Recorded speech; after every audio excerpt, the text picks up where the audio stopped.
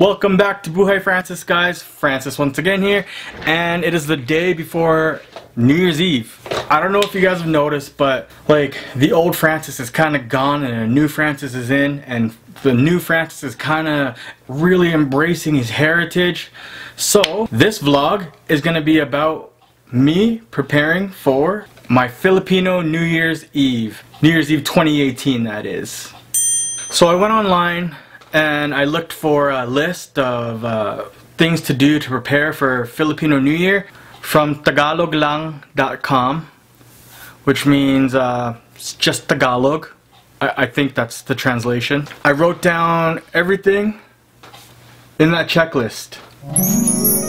So first on the list is make noise. Make as much noise as you can to scare away evil spirits. So we got that covered. But Filipinos from the Philippines do it a little differently than we do here. They don't just spin stuff and make noise like that. They go hardcore.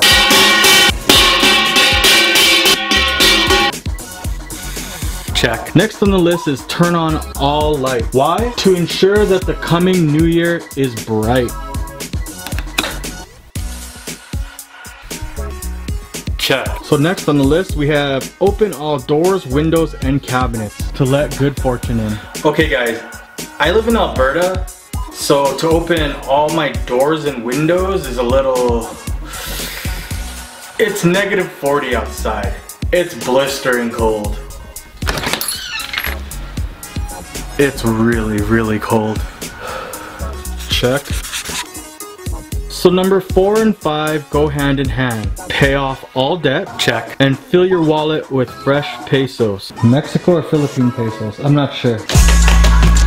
Filipinos believe that whatever your financial state is in at the stroke of midnight, that's what it'll be in the new year.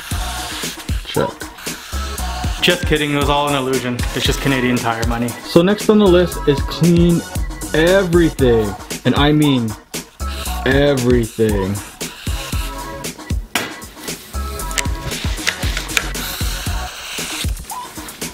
Next one is wear polka dots. Why? Because anything round signifies prosperity.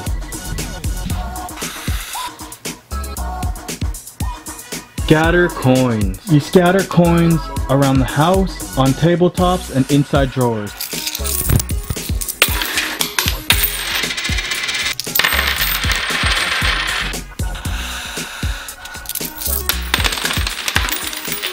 Jump 12 times at midnight to increase your height. I've already accepted the fact that I'm short, but in honor of tradition,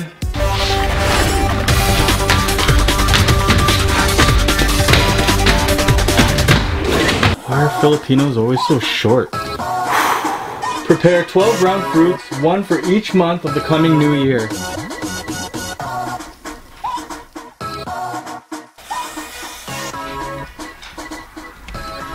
Grape in mouth. Have a grape in your mouth at the stroke of midnight.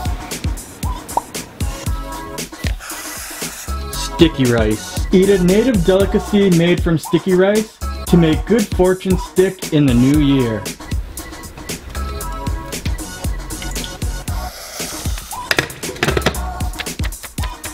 Eat long noodles like pancit or perhaps even spaghetti for long life. We had pancit for Christmas, so for New Year's I think we're gonna have spaghetti.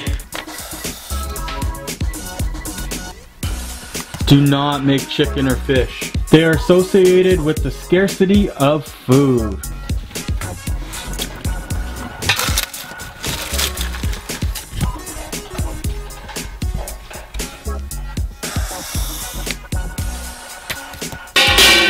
So these two are associated with the new year already. So this will be like the 1st of January.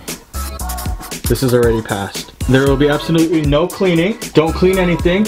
You might sweep away the good fortune that came in on New Year's Eve. Check.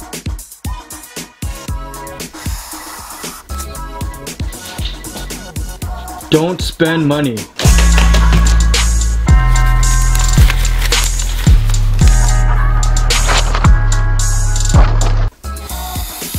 So needless to say, I think I'm pretty prepared for the new year, for the Filipino New Year.